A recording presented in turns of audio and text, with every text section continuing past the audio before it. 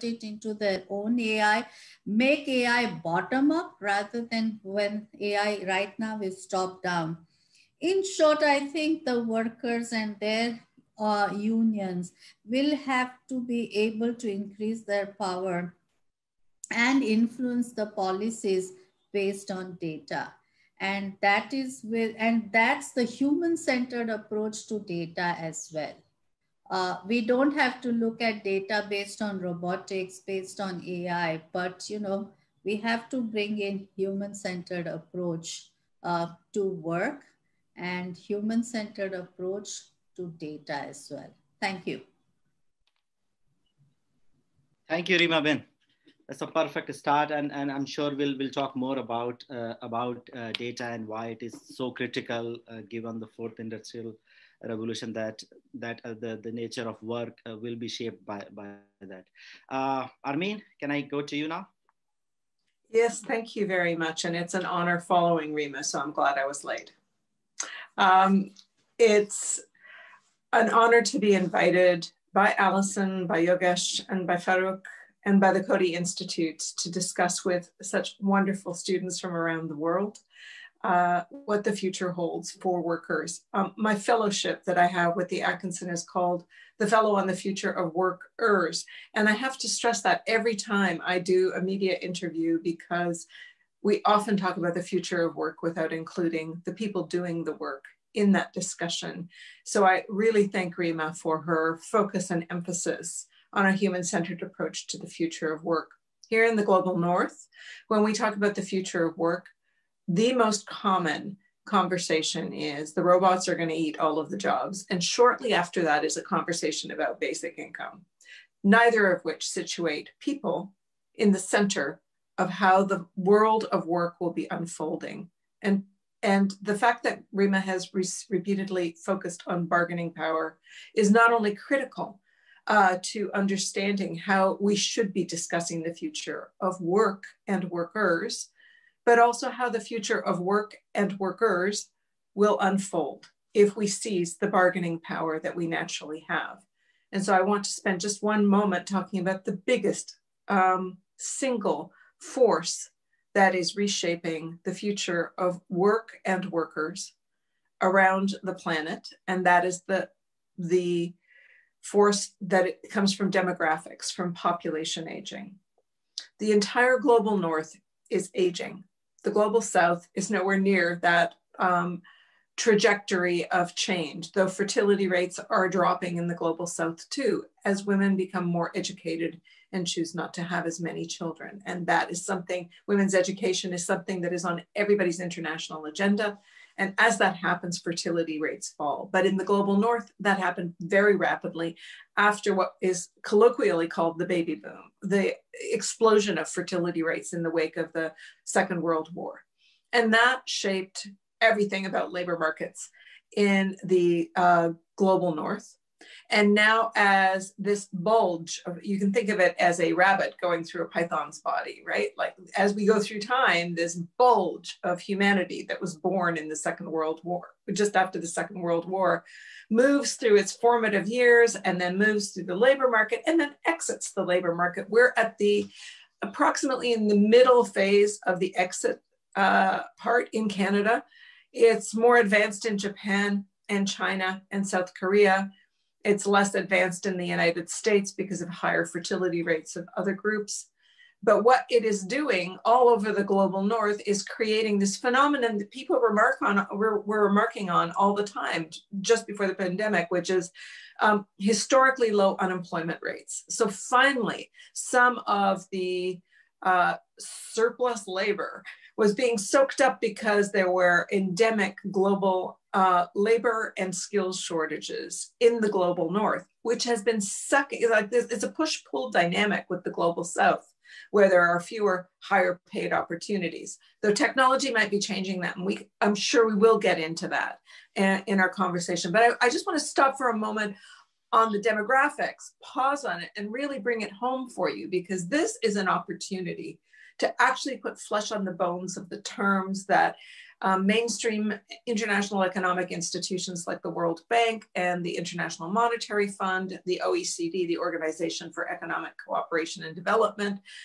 all these institutions are talking about the need for inclusive growth. Reema was talking about the need for bottom-up data. Well, we need the need for bottom-up, boosting the economy from the bottom-up public policies, because we have had a 40-year dance with trickle-down theory, which is where you change the rules of the game so that there is more market, less government, and more powerful people have access to more money so they can do what made them powerful, which is to make money. And it is assumed that making money is connected to making jobs. That may or may not be true, but it certainly isn't true necessarily in a neighborhood near you in the global north. It has created a lot of jobs in emerging countries. That's a great thing, I guess, except so many of these jobs are so profoundly exploitative and done specifically to give the wealthy even more power, the wealthy and powerful even more power. So let us remember that at every turn of the conversation, what we are talking about is the potential for growing or declining bargaining power. And both are possible in the wake of the pandemic. As Reema said, the pandemic simply poured accelerant on a number of phenomena that were in place before, not only in terms of inequality and who was frozen out or sidelined from benefits of economic growth, but those who were permitted or encouraged to get in the game in the first place, and how you were compensated once you were in the game. In the 1980s, Jesse Jackson had a very famous, the Reverend Jesse Jackson in the United States had a very famous phrase, we had full employment under slavery too. So just having a job isn't good enough. Having a good job, which is what the ILO has been talking about, is the goal of the next 100 years of the international labor movement, is absolutely key. So we can't talk about basic income. We must talk about decent work, because that's where the money for a basic income or any income supports or social services that support a shrinking number of working age population around the world, who lift up those who are too old, too young, and too sick to work. But there are fewer of them every passing day to do that job. So we will need more public services for everybody. Those public services can be great jobs or terrible jobs if all we do is hand people money to find what they need on the market. So we need to be mindful of how we are shaping our own future, both in terms of paid and unpaid work, and in terms of who we will need to fill the endemic labor shortages that we will be facing on the other side of the pandemic. I understand it is very difficult to think about this right now when we are talking about so many people that have been basically put out to pasture without any work at all, or with not enough paid work to be able to survive. And governments throughout the global north have been fairly generous with income supports, but now the pushback to cut back has started to emerge everywhere. So we need to be talking about what kind of work is essential to the essential economy.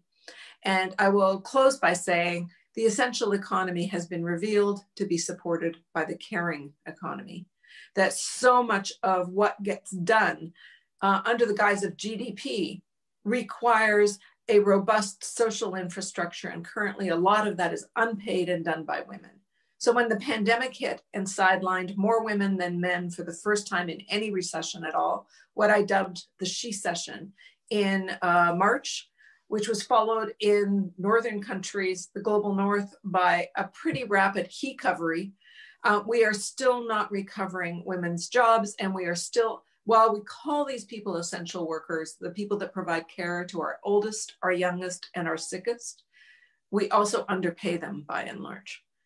We pay childcare workers, for example, in Canada, less than we pay zookeepers. And that has been the case for over 50 years, when we do pay them at all. So we do have a lot to discuss, and I will wrap my comments now to entertain your questions, and however Farooq and Yogesh wish to advance this conversation.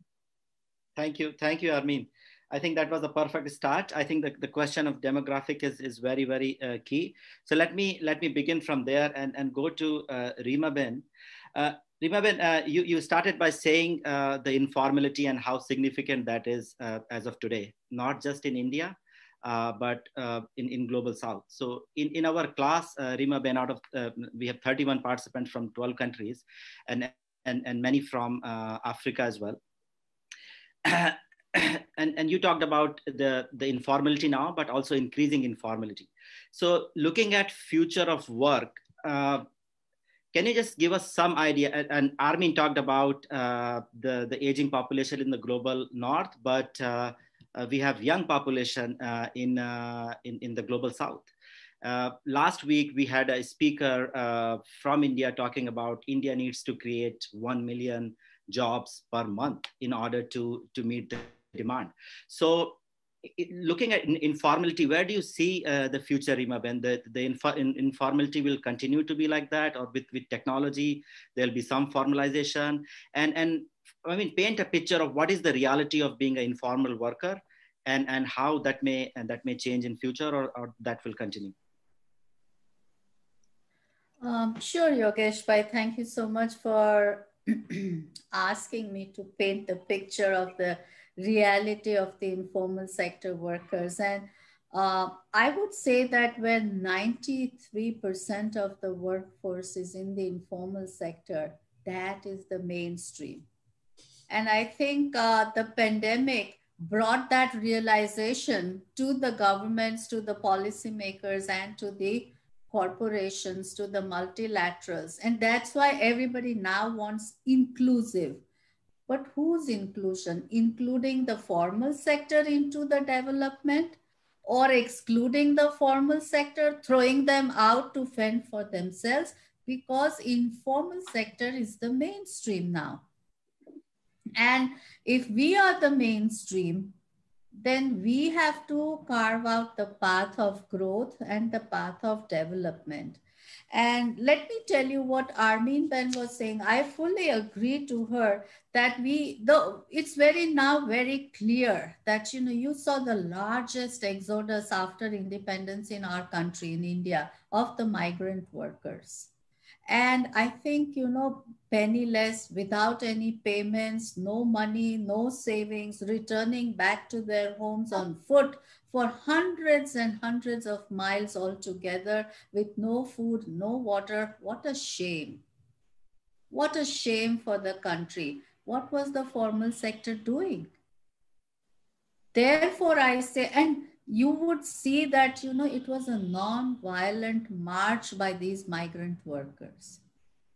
They did not do any rioting, nor did they create any damage or destruction. And that's why I call that informal sector is the mainstream of the economy. And therefore the whole economic system and the economic pathway which was existing has failed. The business models have failed. And it's now time, the pandemic has given an opportunity to carve out a new economic pathway.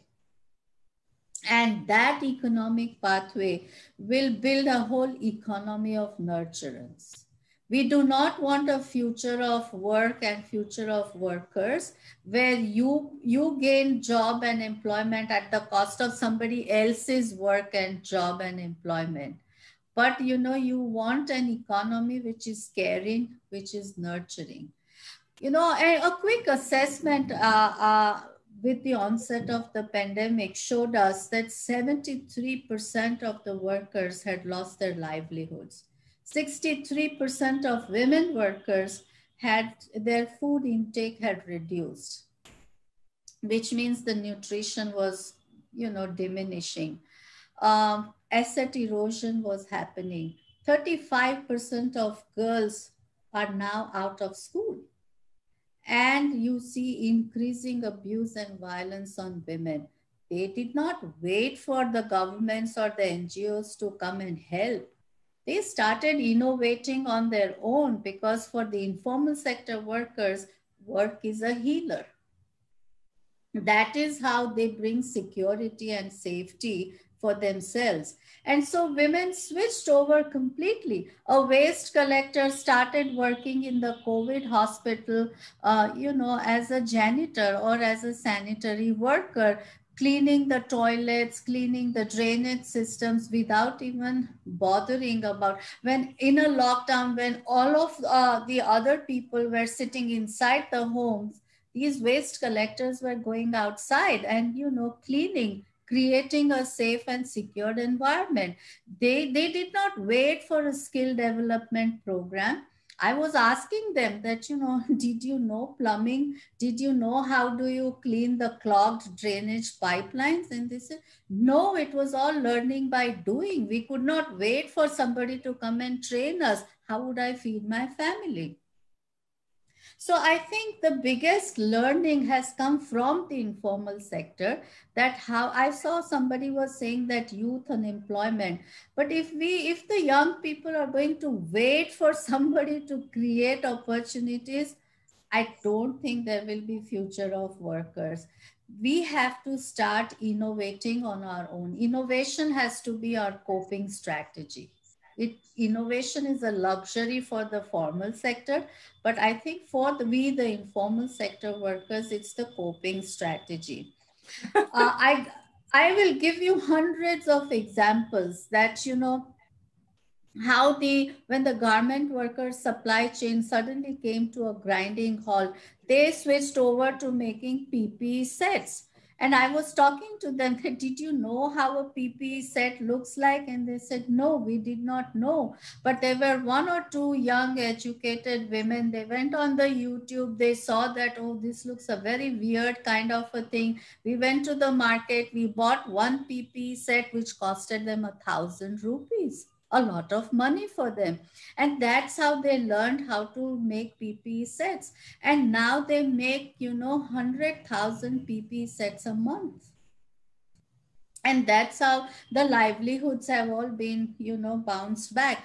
Women, they all cook at home. So how do we convert them into, women supplying and catering snacks and food items? There are 5,000 women for whom this has now, they don't wait for platforms to be there so that they can take online orders. They created their own little WhatsApp groups, and they started, taking photos, and whether they were crooked photos or upside down photos, but they were still on the WhatsApp.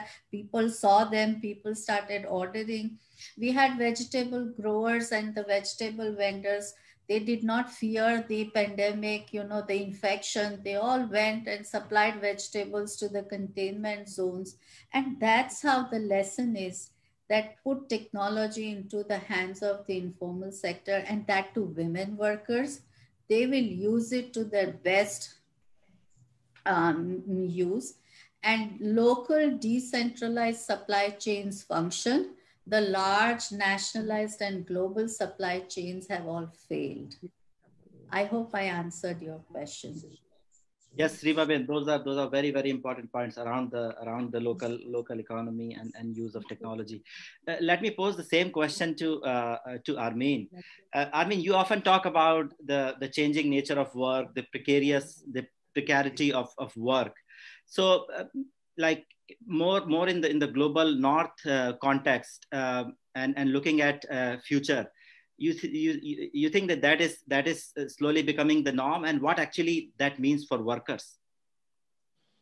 I don't think it is becoming the norm, but I think we should be all prepared in the global north for a very big spike in the demand for on-demand labor that is moderated through platforms, because people in the global north do not form collectives to the same degree that Reema Ben was talking about in these informal groups. They do rely less on human contacts and networks and more on interface with their screens. And so I think because the pandemic has been so difficult for so many businesses, we may be losing up to half of our small and medium businesses in Canada, which will change the main street of businesses, the main street of communities everywhere across the country, and change what kind of job options are available through local producers. And we know that those businesses will be the ones that have survived will be doing everything they can to lower costs. So I'm just going to go back to the bargaining point. bargaining power point. There is a lot of, does somebody have their, could somebody mute their phone? Okay, maybe not. Anyway, if you got some conversations going on in the back, I would suggest you mute your phone. It would be really good if people understood that businesses are going to be looking for ways to cut labor costs. That's what they do in the wake of every recession. They look for just-in-time labor, and that has materialized very differently in every recession. But now we all have a smartphone in our pocket in the global north. So businesses will be looking at platforms as a kind of substitute for temporary agencies to pick up people just for the amount of work that they need, which will mean lower hours of work for employees or contractors. And then the employees themselves will want to turn to the platforms to do a little bit more side hustle, the jobs that help them get through. So not exactly informal, but because they're paid, but very precarious and irregular, and no control because of the way the platforms are organized, no control over your hours of work or your rates of pay or the fees that you pay to the platforms. And the third category is the consumer. The consumer also, because the consumer, a huge swath of Canadians and people around the world have lost hours of work and paid hours of work. And so consequently, household income. And household income everywhere around the world is the major driver of GDP, which all governments want to see restored to pre-pandemic levels and then starting to grow again. In Canada, the share of GDP attributed to household spending is 57%. In the United States, it's 70%. It's somewhere in that range throughout the global north. And it is so important in China that China is starting to add public services to literally put money in people's pockets so they have more spending power. So they're spending less on education and health and spending more on stuff because that's the way they assume their economy is going to grow domestically. So bearing that in mind, when the consumer doesn't have as much money because of the pandemic and turns to platforms to just do one task at a time for the cheapest, fastest, most convenient price, we are looking at a pandemic of reasons for more demand for on-demand work, which, as I say, is the reality in the wake of every recession, but now maybe more normalized than we think. As we move from pandemic to recovery.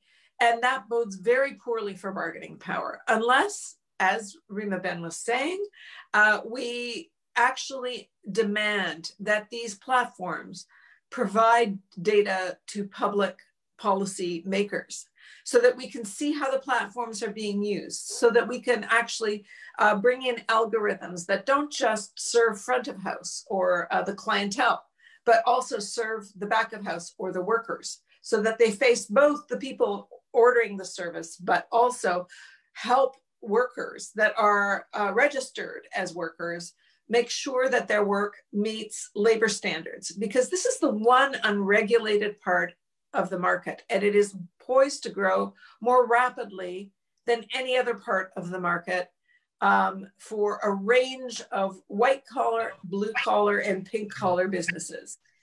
And so we need to make sure that these platforms are not working outside of the laws that we have to govern working conditions, or else bargaining power will be crushed. And there is no union in the world that can offset that. Though they're trying with Uber, for example, but you've seen the story with Uber.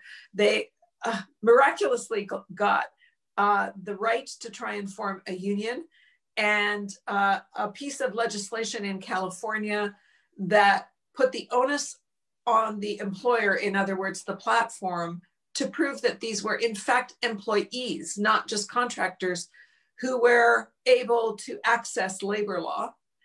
And then in the last presidential election, there was a proposition in California that crushed that, overturned that legislation. So bargaining power is really where it's at. And large companies will do everything they can, and platforms will do everything they can to quash your rights as a worker and your access to whatever services are available. The last point I will add is that China not only is looking at improving the purchasing power of its citizens by offering more public services, but it is also eyeing the platform economy and dominating market share globally in financial platforms and other types of platforms. And this is something that especially the global South needs to pay attention to. But certainly the competition is coming to a neighborhood near you, even in the global North, because they really do know how to dominate when they put their minds to it. While you are at it, Armine, there's a question in the chat box. Maybe you can quickly answer this specifically for you. Which sector should youth employment efforts be focused on post-pandemic? There's no easy answer to that, but I can tell you that what has emerged from the pandemic as part of the essential economy, it involves work in the caring economy, work in the environmental economy, anything that kind of resuscitates the planet and also helps the energy generation and utilization pivot towards a more sustainable future, and work in the building and maintenance sector. So anything to do with infrastructure and housing and retrofitting. So three very large areas. But if you think about what is an essential economy, you need the planet to be functional. You need the caring economy to be functional and providing enough care for enough people to go about their business and do other things. And you need housing and food. So that is kind of it. That's the essential economy. Anything you find, any work you find, you will be guaranteed work in those sectors, but the nature of the work is just as important as what sectors to look for work and what kind of training to look for. I think training will be not as important as it was before the pandemic, because as I said before, I know it's hard to think about, but in the wake of the pandemic, we will be looking, especially in the global North, at very widespread labor and skills shortages. And because we had a labor and skills glut for about the last 30 years, employers were able to require a necessary certification, which is why everybody was encouraged to go and get a university degree, right? It was a way of the employer filtering out what they needed, showing that these people were hard workers. And that increasingly is going to be like, we'll take whoever we can get, and some companies will even train them, or people will be turning to micro-credentialing. I'm not saying that that is your only route, but I'm saying that's more of a route than it used to be. And there will still be a two-tiered elite versus non-elite group of workers. Those who have the time and money to get a full degree will begin to see again the premium on having a post-secondary degree. That does not apply to the kids today that are in school. This is going to apply to the kids in 5 years, in 10 years.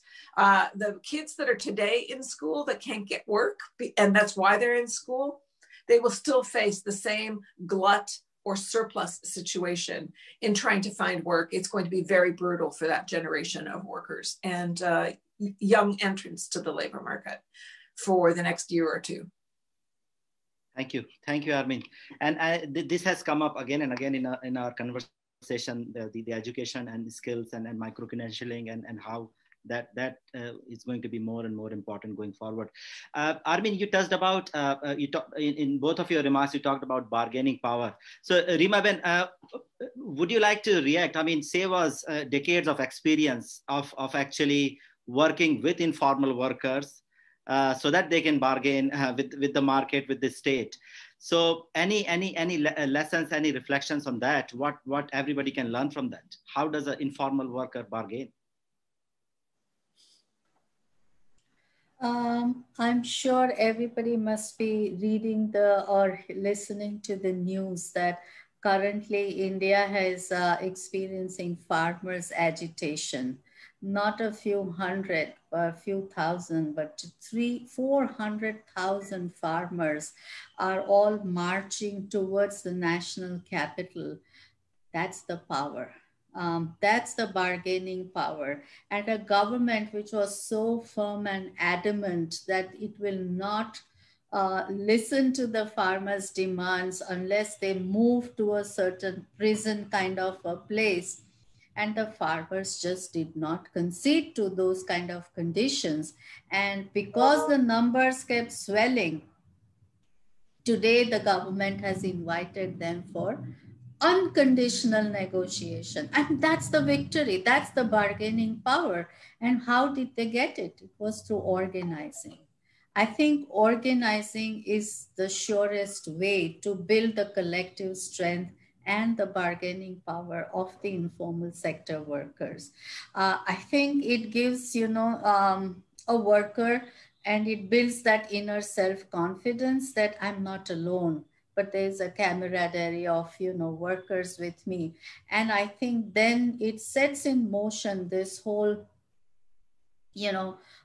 path to building their own self-confidence, their knowledge, their skills, and then they are able to tap into, whether it's access to markets or access to capital or asset creation, access to healthcare.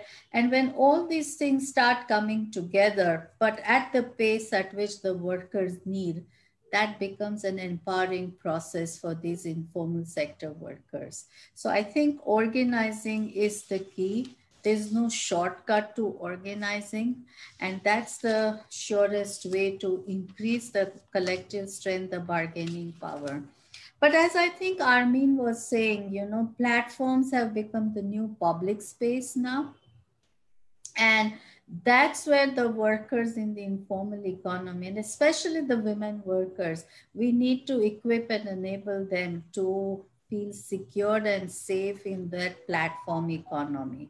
And how do the workers collectively increase their bargaining power in that platform economy is the new direction that the workers and their unions have to work on. So I think also when you look at organizing, I think in the global South, agriculture will still for another decade or so be a major sector which will throw out immense employment opportunities. So agriculture with allied, sectors such as agro-processing, food processing. And so if I'm a small farmer and if I'm growing certain oil seeds, how I also do oil processing. And that's how and that means that, I have at least a minimum income through the year. And I feel that, my work is decent and also dignified. I think when we say that a good job, what does a good job mean? It means that I need a dignity and, the respect. And once I start commanding that, then I think I'm able to move up and pull myself out of the vicious circle of poverty and indebtedness. Because I think our experience has shown that poverty is also a form of violence with the consent of the society. And it's that poverty, we need to equip the workers and their organizations in their fight against poverty to earn dignity, to earn self-respect. Can I just jump in for a moment, please? Yes, Armine. Yeah. I just want to say I couldn't agree more with what Reema has just said. In the global north, we are losing the rules that help workers organize. We are actually actively breaking down the rules that help workers organize. So part of the admonition to workers or the encouragement to workers to organize and fight for their rights is making sure that the legal structures do not favor one side of the bargaining table over the other. And that's what we're fighting with platforms, but increasingly with the fact that in the wake of this and every recession, we get a phenomenon of the big fish eating the small fish, corporate concentration, which is gobbling up more and more market share. And the bigger the player is in a market, the more they themselves set and change the rules. And let us be aware that our democratic processes are another way of organizing our rights. the democratic processes that lobby for and achieve better regulation and better legislation to protect those who are not the most powerful. And let us never forget that the powerful are always lobbying to change those rules to work in their favor. And we have had Exhibit A in the United States in the last 4 years, but we are certainly not immune to that in Canada and elsewhere. We have been lucky in this administration that says it has been focused in Canada on strengthening the middle class and those who wish to join it. Beautiful rhetoric that is not always matched by action. That is what we should be always looking towards, is helping those who are in the middle and those who wish to join the middle from the bottom. I've said 100 times in my career, our mission right now is to boost the economy from the bottom up. And that is what will assure the most resilient growth. And in fact, is the meaning of the term inclusive growth. It's to bring those that are the most likely to not be included to the table. And let imagination and potential flourish for all. And we will all be lifted up by that. This isn't just a charitable exercise. This is an exercise in diversification of talent and potential. And that's what everybody should be looking for from a strictly macroeconomic point of view. Forget about all the great things that we do when we work together and how it changes people's lives. If you don't care about that, if you think that that's like a, wear your heart on your sleeve, liberal thing, view it as an economic potential enhancing gain for all of society when we boost the economy from the bottom up. But to do so, we need structures, we need supports, and we need laws that ensure that bargaining power does not continue to accrue to the most powerful. And that's an endless fight. That's not something we win once and we walk away from it. We're constantly doing battle on that front.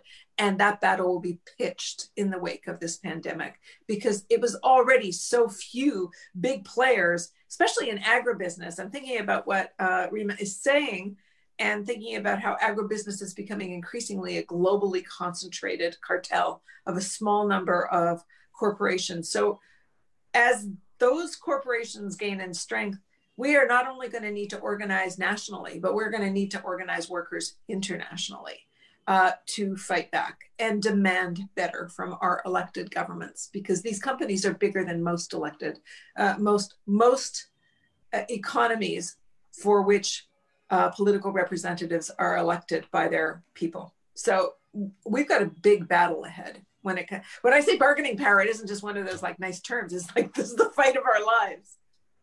Okay, thank you. Thank you, Armine. So Yogesh, by just what Armine then was saying, I think, I think in order to boost the economy from bottom up, I think it needs bold actions.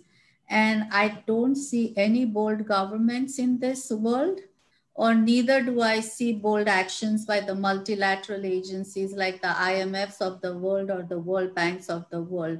They all want to continue functioning in that old-fashioned, frameworks. If we really want to boost the economy, bring about bottom-up revival, it needs bold actions. You need to create funds which help, strengthen the livelihoods. So you need to invest in livelihood recovery and resilience funds. You need to create new financial instruments and products. Who understands all this? No economist in the World Bank or the IMF has any idea, sitting in Washington, what happens at the ground level in the global south in the informal sector. And then, in the Harvards and in the MITs, you bring out those alphas and gammas and betas, which only they understand. Nobody else in the world would understand what does that mean in the economic terms. And therefore, I think unless, livelihood recovery and resilience funds are created across the globe for different sectors, the economy will not be strengthened, as Armine was saying.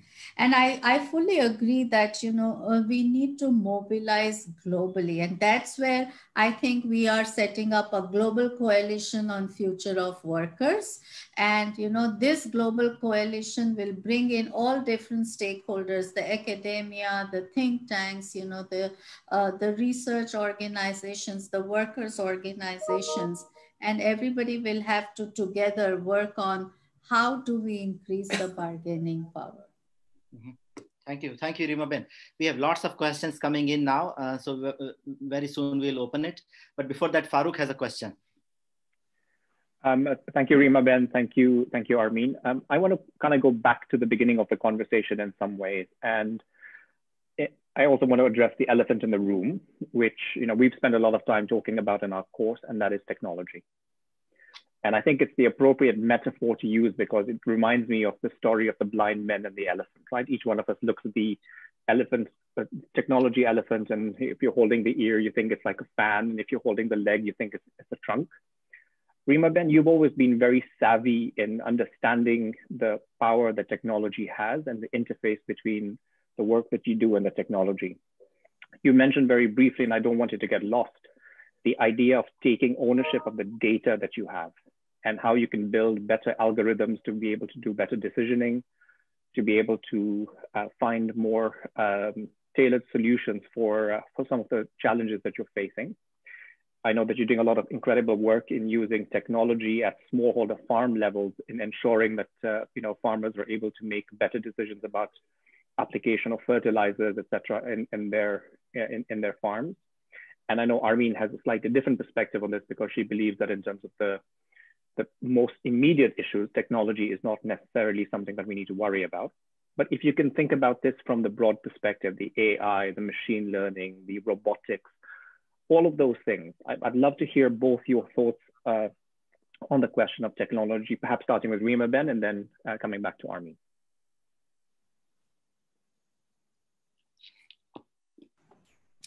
I don't want to have a debate between Armine and myself. So I will be very mindful of that. Otherwise, everybody will watch the debate show that, oh my God, a wonderful show between the North and the South. And that could also be interesting and fun. But I think at SEWA, our experience has always been that, when you put technology into the hands of the women workers, they know how best to use that technology to their advantage. So therefore, I think our first and the foremost is that there is no technology or technology solution, or there are no agencies that are currently working on technologies which are bottom up. Everybody is designed to help, either the corporate sector or the workers in the formal sector or the educated middle class in the cities and in the urban areas. But look at a shepherd and his son, who goes every day with a herd of 100 sheep and, grazes them in the open, brings them. What kind of technology do they need?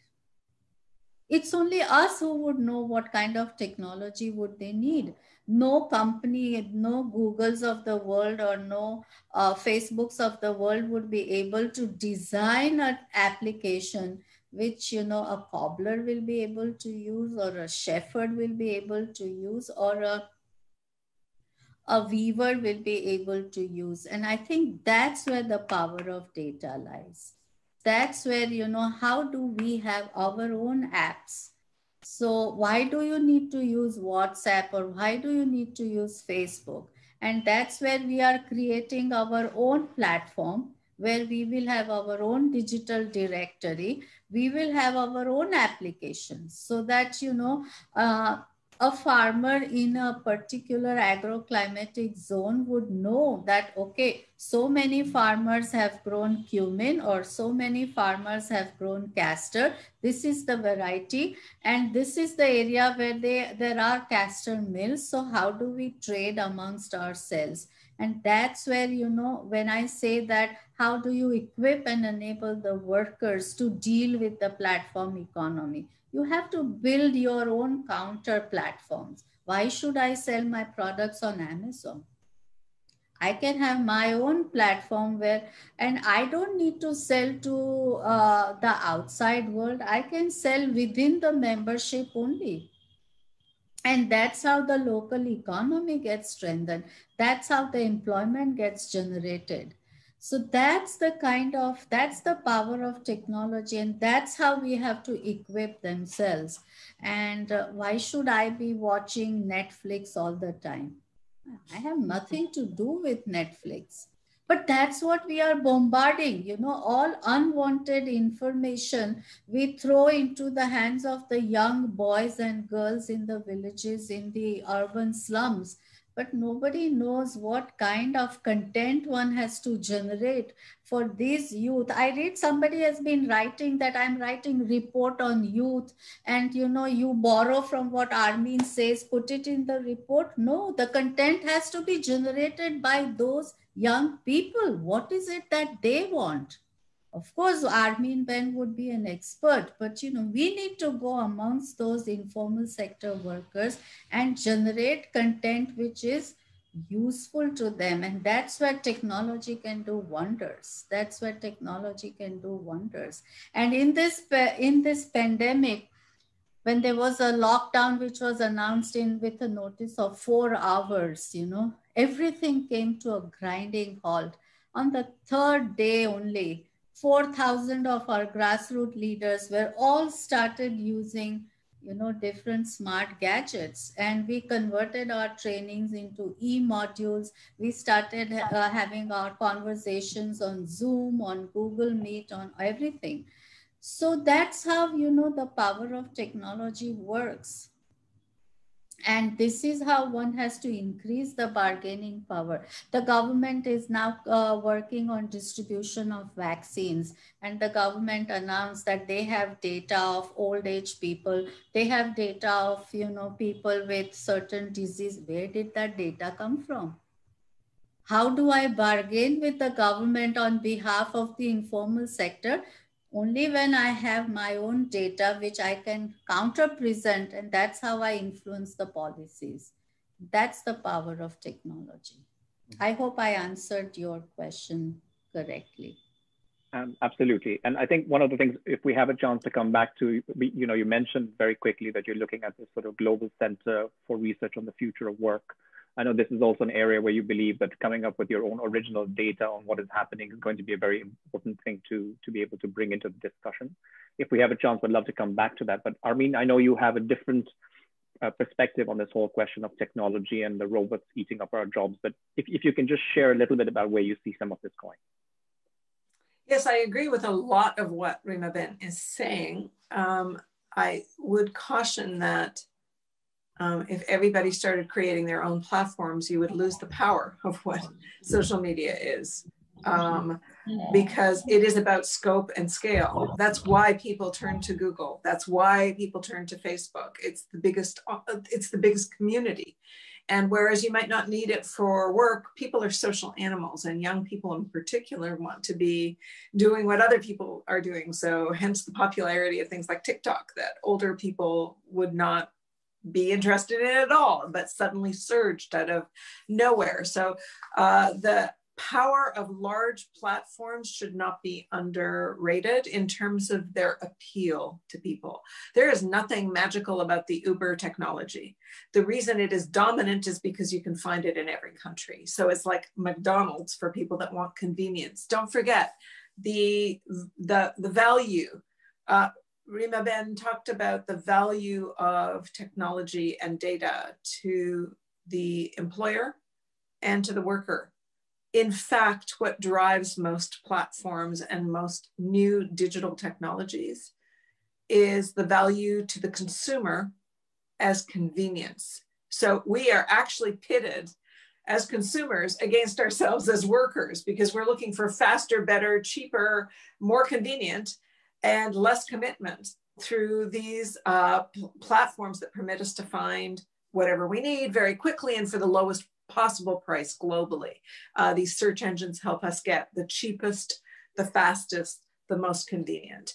And that's what everybody wants, especially when their livelihoods are being cramped and they have time to look online. So yes, it is important to also break free of these things, but often you're going to need open source data, and that also is in contention. More and more, the fight is over intellectual property and who owns the technology in the first place. And so we are fighting battles on many different fronts to be able to create our own technology that isn't parroting other technology. And that's why we need governments on our side. So when we also talk about our own original data, we have statistical agencies in the global north that are supposed to work for the public good. And what we don't have as yet is governments demanding data, not proprietary data, on the things that we do that are in real time from all these providers as a right of doing business in that jurisdiction. But then we would need somebody to interpret that data and make it available to the public for the purposes of civic tech, for the purposes of public policy that governs this new field that right now is, again, unregulated and designed to advance the interests of the owners of those platforms. So I think there is work to be done, both through the cooperative mechanism. I love the examples Reema Ben has given about how technology can be used by micro units of production. But don't forget, it's the macro unit of consumption that is driving the utilization of these big platforms. And so how we collaborate as workers may be different than how we collaborate as consumers. And so I would put out that caution. The last thing I would mention is that open source technology and 3D printing, and even some degree of algorithms and automation does make possible the relocalization of production in a way that we couldn't have imagined even 5 years ago. So that the global supply chain is what has made faster, cheaper, better a possibility for a growing number of people. So we often measure progress in terms of income, but we have also seen major progress in the last 20 years in terms of consumer welfare. Who gets to consume what, for what price and how quickly, and for what quality. And that has been, it depends on what commodity or what category of consumption you're talking about, of course, but there has been a net gain in consumer welfare, which we don't measure all that terribly well.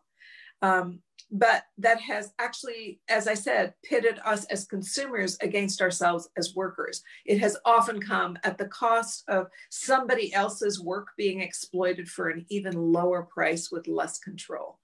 So we are now in a position where there are a lot of technologies that can help create. We're going from an era of mass production and mass consumption to increasingly more custom ordered, or what the term is these days, bespoke, that I can order a pair of shoes online with the color, shape, design that I want, so long as it's available on open source, and I can source it from wherever I want, and it gets printed in my backyard. Similarly, 3D printing of, like, we're not there yet, but that's where we're heading, is more and more production happening in our backyard, which does create jobs and does abrogate supply chains. It shortens supply chains and makes contracts actually shorter with the suppliers, which has got a good side and a bad side. So technology doesn't work in just one direction. It works in more than one direction. And we have to keep our eyes open to when it benefits us as consumers, benefits us as workers, and benefits us as citizens. And technology can do all of that and more, but it can also take away from us in all of those instances and more. Thank you. Thank you, Armine. I think there are a lot of questions coming up, so I'm actually going to open up. Johnny, are you able to turn on your mic and make the point here? So Johnny is actually talking about cooperation in the digital economy. Johnny?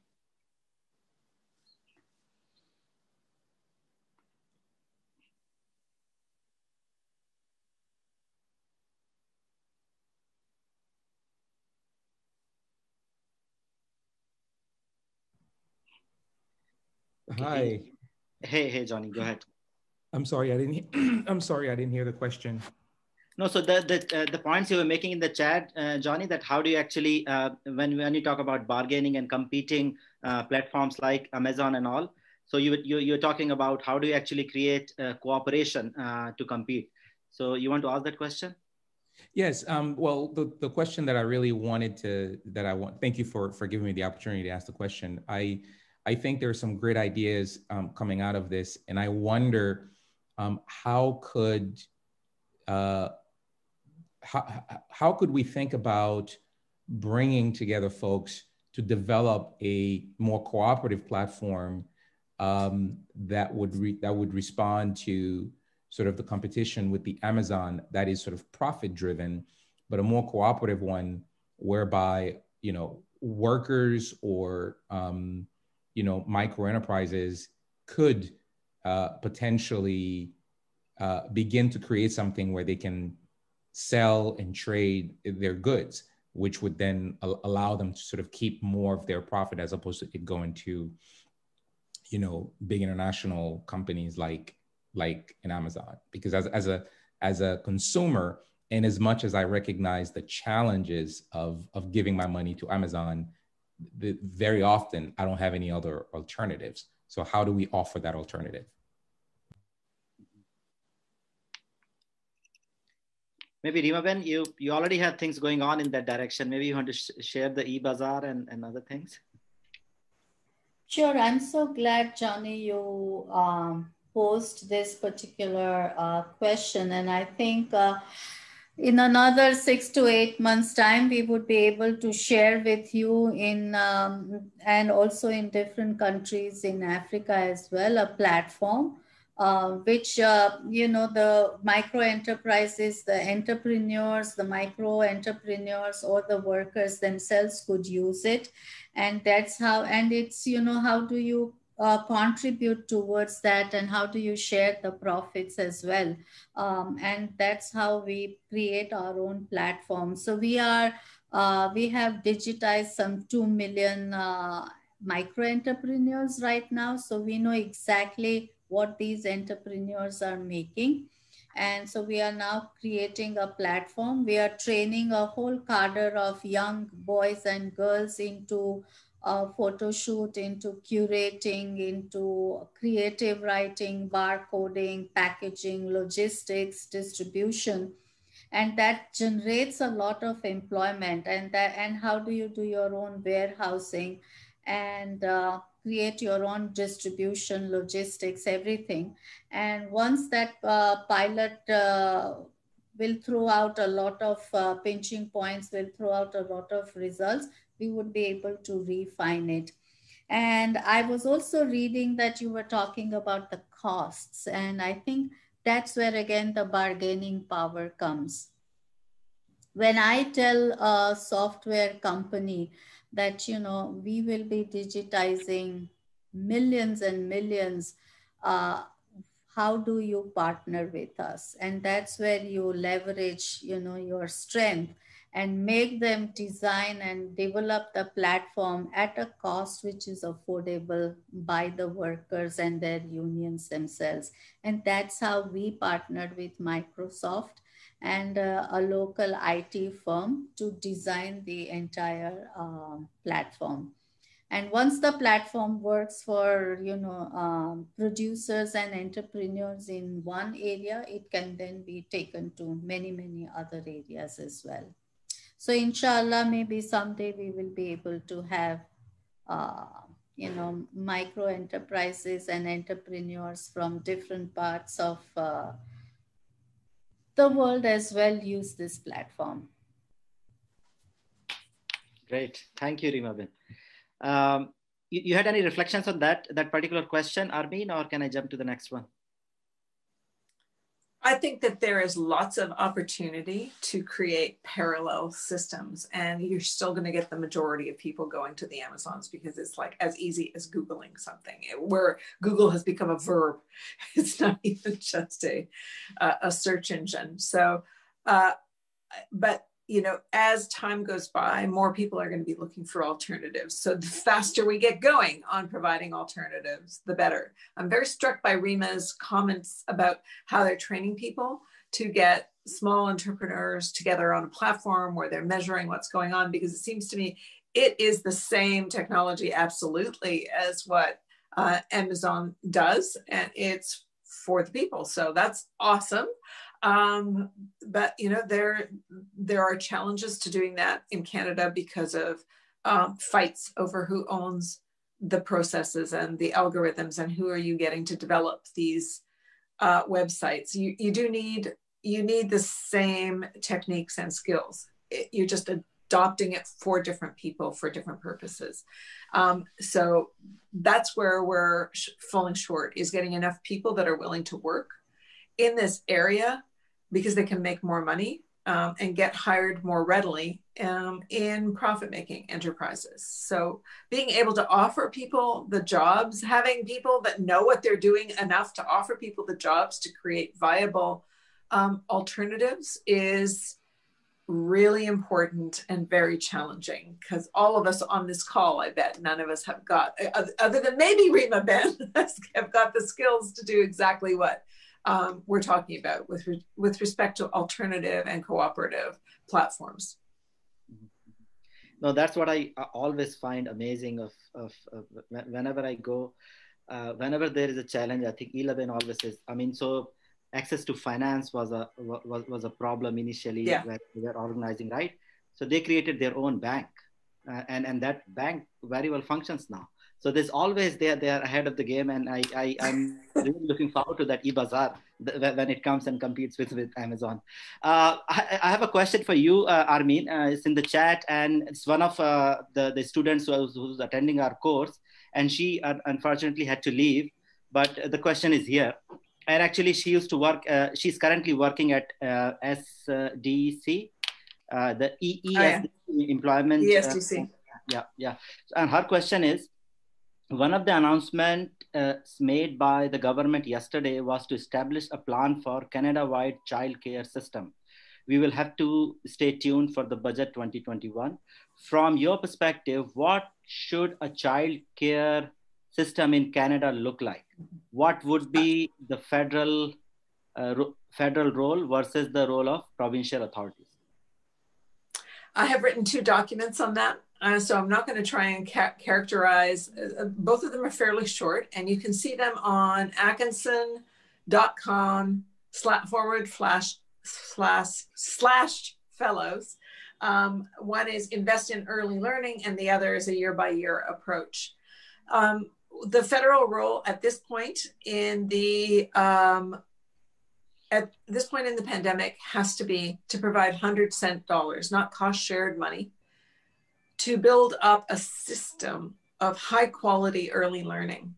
Unfortunately, yesterday they also announced $2.4 billion and more money into people's pockets, which is great for people that need more cash to buy childcare, but it doesn't actually create one extra space. And what it does is simply expand and extend what we already have, which is a mishmash of care that is primarily dedicated towards warehousing our children so that mommy and daddy can go to work, which is not what we need for the future given population aging.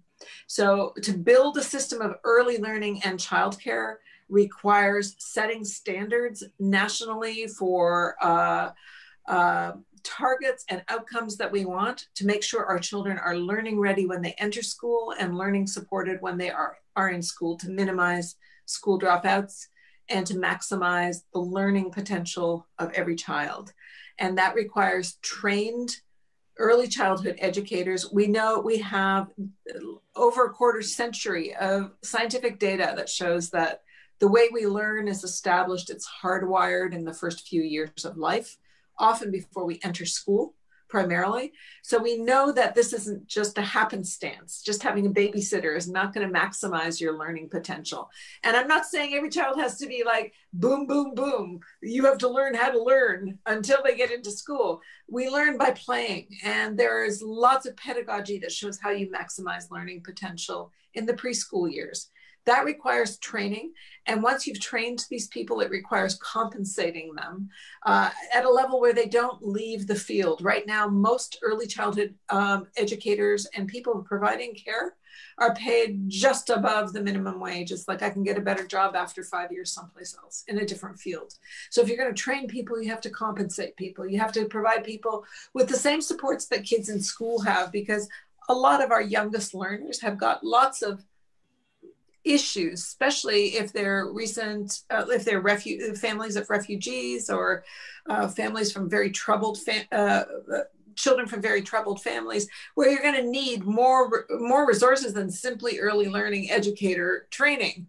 And that is available to kindergarten kids and up, but not to our earliest learners. So there's a structure of early learning that can be and should be put into place, identifying early learning disabilities, problems with hearing and seeing. These sort of things are not what early learning educators are trained for, but can make a world of difference if caught quickly enough with kids. And so that's what the federal government can finance to create in the course of the next 5 years. And then we can talk about how, and that would make them an equal partner with the provinces in the provision of this care. And right now they provide very little of this care, less than $2 billion worth in what the provinces are already spending, which is about $12 billion. So definitely not an equal partner.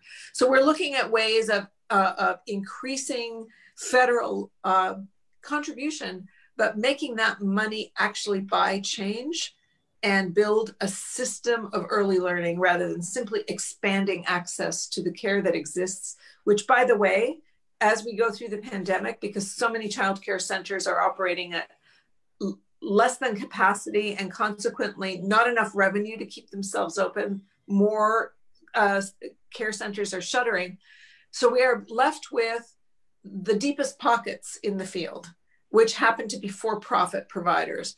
And most for-profit providers are parts of chains. In other words, these are for-profit chains that seek to generate dividends for shareholders, which is exactly what happened in LTC and exactly what we should be avoiding recreating amongst our earliest, our youngest citizens. So we've got a lot of work to do to prevent things from getting worse. But the good news is, it is possible, it is within reach, and there is a lot of interest in doing so. As the question points out, it was just raised yesterday that that's where we're heading. So wish us all luck, because we've been asking for this for over 50 years. On December the 7th is the 50th anniversary of the report of the Royal Commission on the Status of Women. And we have been asking for childcare officially for 50 years to be able to support women's equality in the workplace. And maybe its time has finally come. Reema, you had any reflections on that particular question? I'm mindful of time. It will be a long reflection. But okay. But I want to say, Armine, that, it took you so long. I think that's why we always say, we shall overcome, we shall overcome, we shall overcome someday. Oh, deep in our heart, I do believe we shall overcome someday. What a wonderful way to end the webinar. Thank you so much. I'll actually let Jamie do the proper thank you. But to the participants for our class, the class will begin tomorrow, same time, 8 o'clock Atlantic. So we will all see you there. There is also a webinar, the last webinar for this year. We are actually planning to continue this webinar in 2021 as well. For this year, we have one more final webinar coming up at 10 o'clock local time. So see you all there. And to the class participants, see you at 8 o'clock. Over to you, Jamie. Thank you. So I imagine I can share sentiments from many of you who are on the call and the webinar with us. my heart and my mind is full. And thank you so much, Reema Ben and Armine, for sharing your thoughts, your expertise, your experiences with all of us. And I'll be stepping away to think about these things very deeply in the context that we all live, whether we're in India, we're here in Nova Scotia, and we shall overcome. That will stay and resonate with me very, very much. So thank you. I'm full of gratitude to you both. Thank you to Yogesh and Farooq and Alyssa for bringing us all together and continuing these critically important conversations on the future of work and workers, and the experiences that we're learning together over the past number of years, as Yogesh mentioned at the onset of the conversation, the lengthy history of the anti-Ganesh movement, and as I'm seeing through the chat, the opportunities that we have today to embrace technologies and to put workers and to truly live into a human-centered approach to the future that we can collectively create together. Thanks to you all. Thank you to the province of Nova Scotia through your ongoing support for the Centre for Employment Innovation, to our many partners who are here with us today, not only in the classroom with Yogesh and Farooq, but also who have tuned in over the past number of months as we've been exploring the future of work and workers, and to the many others who have joined in as well. We see many friends and colleagues through our ABCD work and others right across our connections with the Coady Institute and the Extension Department at St. Francis Xavier University. So thanks to you all. We appreciate your time, your commitment, and your contributions to all of these important conversations. And hopefully someday we might sit around a kitchen table together. So Thank Jamie, you. you'll remember when we were at the Future of Work book launch, there was a slogan, right? There said, Hum Sab. So maybe we should all turn on their mics now. And I will say Hum Sab, and you have to say Ek Hai. It means we are all in this together and we are one. So Hum Sab. Ek hai. Hum Sab. Ek hai. Thank you. Thank you. Thank you all. Be well. Thank you. Bye-bye. Take care.